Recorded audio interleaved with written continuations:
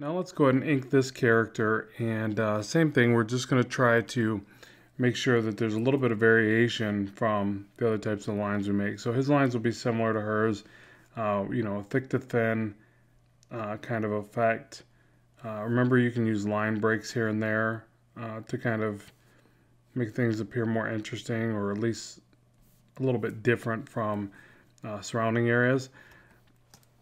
Let me kind of rotate. And then also, I'm working off another layer. So you can see right there. Another thing that's helpful is if you can't get a clean enough line, just shoot past the line and then connect it with the next line. And it's hard because it actually hits the computer screen there to read, but you basically erase back. And you can get some really neat, like, chiseled corners basically by doing that. And it's pretty quick. There's a lot of artists that I admire that I watch, and I see that in their work a lot. And it's kind of different than if you just go around the entire perimeter of this character and you keep going thick to thin, it'll get a little bit boring and repetitive. So just keep that in mind, that you can kind of mix up that effect where you draw over the lines, quickly erase back, and again, it gives you just a little bit different feel and vibe to the work. So you see I'm kind of adding in little lines. Making sure not to make every line identical. You know, some are a little bit thicker, some are thinner. Just kind of bouncing back and forth and trying to make the lines look and feel interesting versus, again, doing this repetitive kind of overpass to the entire work. Now, another thing you can do is you can really separate the character from the background by being strategic with your shadows. So it's line weight and shadows that basically allow you to do that. So for instance, you see there's a bit of a shadow under the hand. I could even get this in right now before we get to the hand. Really doesn't matter. That's kind of the beauty of digital inking. You can kind of approach this in any way that you want. But just by adding these little bit of tapered lines, we can show the separation and show how the hand is raised and away from the computer surface here. So what I'll do is just get those in place. I could crosshatch whatever design I happen to see there. Go back to my translucent brush, and I could even make this a little bit lighter so I could see exactly where the hand is. And I could erase that back, expose that hand, put that back to full visibility, and I'll just go ahead and merge that in now. So actually, no, let's keep the character separated. I was thinking that was a different layer to merge into the character. All right, so I'm going to go ahead and rotate this now. Like that.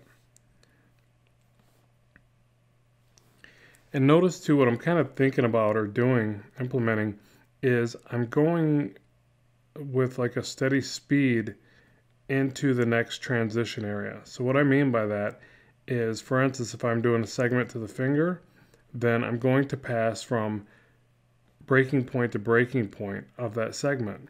So you can probably see if you're watching pretty closely how I'm doing this, but I'm making sure not to kind of stop in other areas. When I did the arm here, I went from this point to this point in one pass. So, you can probably see that throughout the work, but what that does, I think, is it gives you a little bit more confident line. Now, if I was sculpting the line all the way through, I'm not saying you can't get good at it, because I've definitely done that for parts of my work. In different styles, I may tend to do that. But if I want a cleaner, concise kind of line, then again, I'm thinking about this point and maybe past this point. And I'm going to try to shoot that line out with one quick pull and maybe a couple attempts at it, and that'll generally give me a nice clean line, something that I feel looks, has some good clarity to it anyways. See, and I really like this area, how the knee is a bit thicker, like that, and then maybe thinner here, and then it gets a bit wider as it comes down, and thinner, then wider. So I heard it referred to one time as keep the line moving, and I like that because it helps reinforce my thought process of, you want to keep this energy to the lines. So if the lines are moving back and forth from thick to thin, you're going to retain that energy. You're also going to start learning what works well, because obviously not just simply putting thick to thin lines everywhere is the entire battle. Like, there's certain areas where a thicker line makes more sense. The bottom of a shaded area, something that you're trying to convey a larger fold, more depth. But if you're constantly experimenting with thick to thin lines, then you're going to eventually pick up on that. And that's how you, again, determine your style. You're going to deem something, kind of as a good choice within your work. And then eventually it becomes an everyday occurrence until you latch onto something better. So like this, I might make this line heavier. So I'm kind of playing around with the thickness that I want to see there. And what that does, or what I'm thinking anyways, is that makes this leg look like it's coming out towards camera a bit more, out towards the viewer. So again, that's another reason to use thicker lines, to convey foreshortening and depth and perspective.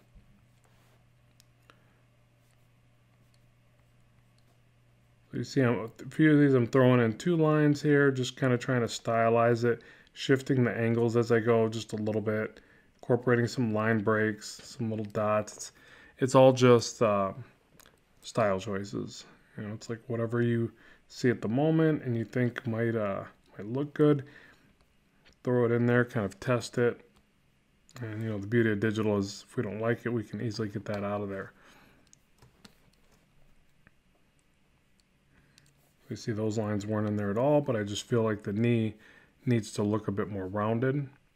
So I'll just throw in a couple little rendering lines like that. And then obviously the shadow to the chair is nice because it's going to, again, push the character out a little bit more, show a transition of a little bit of depth. So by filling in the shadow, it makes the leg pop out a bit more. And that's really something you want to think about all the way through. This scene probably could add more well-placed shadows to reinforce what I'm talking about here. But I wanted this to appear a little bit more light and airy in the way that it was rendered, so that we could focus on line clarity a bit more. But shadows are a great way to push areas of the work around. So for instance, if we want this female character to look like she's away from the chair a bit more, adding a shadow right back here is going to help us to do that. A little bit of a drop shadow there. So let's go ahead and wrap up right here. We're going to continue to render this character and talk about that. So with that, let's move on.